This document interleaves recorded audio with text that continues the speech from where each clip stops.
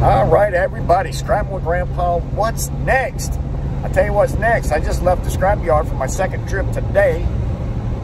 205 on the first one and 225 for my second. Only because I wanted to get my yard cleaned up before I leave for vacation on Sunday.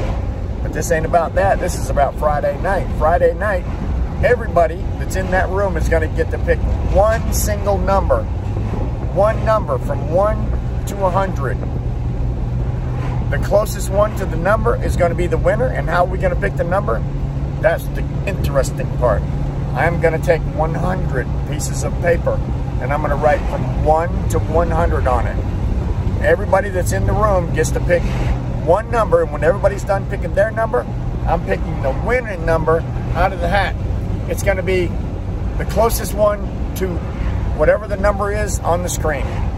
I'll see you Friday night, guys.